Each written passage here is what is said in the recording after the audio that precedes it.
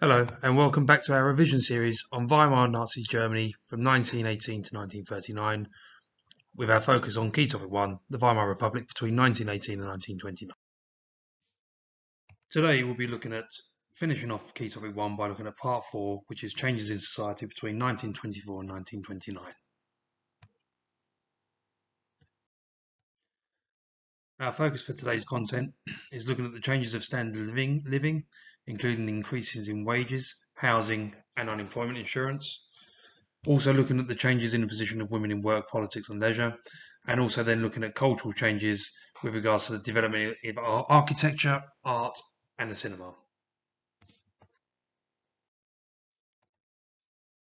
So the first piece of content we're going to look at is a standard of living between 1924 and 1929, and we're going to focus on what happened to wages over this period. So if you're in the working classes, German workers did benefit from an increase in what's called real wages. Real wages is the increase after inflation is taken into account. And so German workers in the lower classes managed to achieve a 10% pay rise in real wages between 1924 and 1929. However, there was little benefit to the middle classes, particularly after hyperinflation, because they lost all their savings and because they were the ones that lost most of their jobs. They didn't really benefit from this increase in standard of living in terms of wages. In terms of unemployment, this did fall generally across all of Germany. However, it did remain high in professional areas, which is areas such as teaching, the civil service, lawyers and doctors. And another issue for the middle class is they didn't qualify for unemployment relief from the state. So in terms of housing, the government invested quite a huge amount in a housing project over the course of the 1924 to 1930 period. They used higher amounts of investment and produced tax breaks for building developers in order to stimulate growth in the housing market. The impact of that is that over 2 million new homes were built between 1924 and 1931, with an additional 200,000 that were rebuilt or renovated. In terms of context, the government spent 33 times more in terms of housing than they did pre-World War I. So the 1929 figure was 33 times more than the 1913 figure. In addition to this, homelessness was reduced by 60% by 1929, and so therefore, as a standard of living point of view, is that there were better quality homes for people to live in. In terms of unemployment insurance, the unemployment insurance law was introduced in 1927 in order to increase benefits. However, this did require workers to contribute to a national scheme for unemployment welfare, which is very similar to what your parents would be paying with regards to national insurance contributions. There were other reforms during this time period, which provided benefits to war veterans, wives of people that died during the war, single mothers and disabled, and this was a stark difference to what it had been previously. In terms of the position of women, we look at three particular areas. So the first area we'll be looking at is women's position in terms of the political sphere. As we know from looking at the first video on the Weimar Constitution, all women over the age of 20 were given the right to vote in 1919. And the Constitution also introduced equality in education and equal pay in the professions, particularly with the civil service. So by 1929, the main impact of this is that German women had the most advanced legal rights of any European country. And by 1926, there were 32 women deputies in the Reichstag, otherwise known as members of parliament. And this was significantly more than Britain and the USA in the same time period. In terms of women in work, the proportion of women in work remained pretty much the same and flatlined during the Weimar period. There were, however, growing numbers of women in new areas of employment, particularly within the civil service and teaching. What we have to remember is that there was a number of women in work during World War I, and that was mainly in heavy industry. But they moved from industry into professions. But this did, however, raise the issue of women who were suitable for such work. So in terms of in terms of the World War One work or the war work that women did, men came back from the war and took those jobs back, and they tended to be better paid than the women were during the war. But it was also to do with the idea of what type of woman was doing this work. So, for example, this tended to be more single women, or those that were divorced or widowed, as it was seen that married women who carried out such work were criticised for neglecting their homes, their husbands, and their children. There was also a significant change in terms of women regarding socialising and leisure, in the sense that they enjoyed much more freedom. They were allowed to go out unescorted, they were allowed to drink and to also smoke in public, which is a stark change to what it was before World War One. And they were also able to wear makeup and also cut their hair quite short. This is obviously a significant difference to what it was before the war, and also significantly different in the 1930s after the Nazis come to power. The last area of change to look at is the idea of how the culture changed.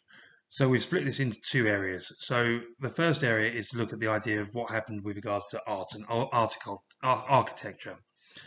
So in terms of art, most Weimar Republic artists believed that art should comment on society at the time, which is otherwise known as new objectivity. There are two key painters at this time period. One is Grotz.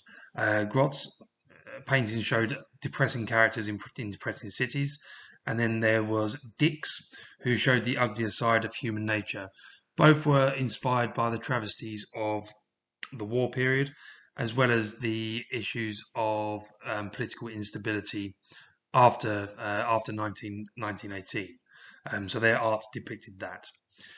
In terms of architecture, the key thing to remember is the idea of Bauhaus. So those particular architects designed such buildings as such designs as chairs, kiosks, and housing estates. They believed in only using really basic shapes and colours, and the developments of bold designs and new materials in buildings and furniture. The other area to look at with regards to cultural changes is how literature, theatre, and cinema changed. So we're going to be looking at the idea of cinema first. This was considered to be a golden age of cinema. The film Metropolis, that was released during this time period, was the most advanced film of the decade in a technical sense. In terms of literature, the period encouraged writers from both the left and the right on the political spectrum. So if we look at the right wing, the key writer here is Spengler, who, along with many people from the right, were highly critical of German democracy and the German government.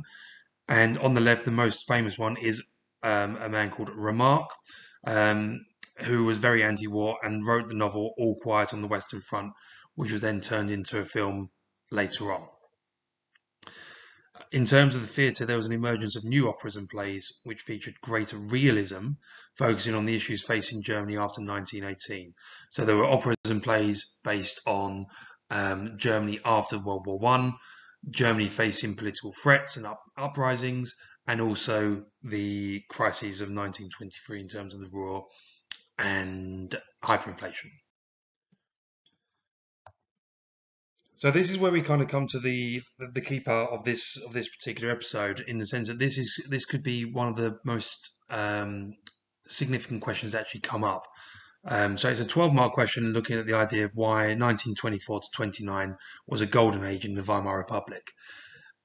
Many people in the past would have viewed this question as we're going to look at the idea of how Stresemann changed and recovered Germany. But this question isn't actually focused on that. It's actually focused on the cultural standard of living and changes in the role of women over this period. So if this question were to come up, then we've got to think about the idea of the three reasons that we'd have for essentially for a perfect essay. So one reason you can talk about is the increase in standard of living, and the key evidence for this would be that the wages increased for working classes by over 10%. The second reason is the idea of the reason why it's a golden age is that there was a significant change in the role of women. And the key evidence for that would be that more women were in professional jobs than ever before, with 100,000 teachers by the end of the time period. And the third reason is to look at the idea of cultural changes. So the key evidence there is the idea of talking about high quality cinema, and the key bit of evidence is Metropolis, and also novels. And the key piece of evidence there is All Quiet on the Western Front. Now that's the idea of a perfect essay. However, having been an examiner for both Elizabeth and for Crime and Punishment, there's a key exam tip that you really need to know and really need to focus on. So for a 12-mark question, I wouldn't worry about giving the perfect response as what's identified on the left-hand side. Examiners will credit 3 aspects of knowledge, i.e. 3 pieces of evidence, as long as it gives a reason behind it. So if you are unsure about the idea of cultural changes, but you know more about the change in the role of women over this period, then put in 2 aspects of knowledge of the change of the role in women. So for example, you can talk about a piece of evidence with regards to women in politics and a piece of evidence with regards to women in employment, and that would count as 2 reasons. So therefore, it is actually very possible for you to talk about women in leisure, women in politics, and women in employment in the same question and be able to get 12 marks out of 12, as long as you put down the key piece of evidence for employment, which is stated on this slide. The key piece of evidence for women in politics would be that by 1926 there were 32 women deputies in the Reichstag, and this was a higher proportion than Britain or the USA. And then you can talk about the idea of leisure, women in leisure, with regards to the fact they had more freedom socially and they were able to drink and smoke in public. If you are able to do that and then to explain why that leads to the Weimar Republic being a golden age during that time period, then that can give you 12 marks. So don't get stuck on the idea that I must do standard of living, women, and cultural changes. As long as you've got different pieces of evidence. So again, if you look at the standard of living, you can talk about wages, housing, and unemployment insurance. So there's 3 aspects of knowledge there. In terms of cultural changes, you can talk about a range of different things. You can talk about art as one aspect, architecture as a second aspect, theatre as a third aspect, etc., etc. So don't worry about the idea of giving reasons of standard living, women, and changes. Okay, so that will end this particular video and also this key topic. The next key topic is to look at the idea of the rise of Hitler and the Nazis. So we'll be focusing on key topic 2. So don't forget to like and subscribe to make sure that you are notified when those videos are uploaded.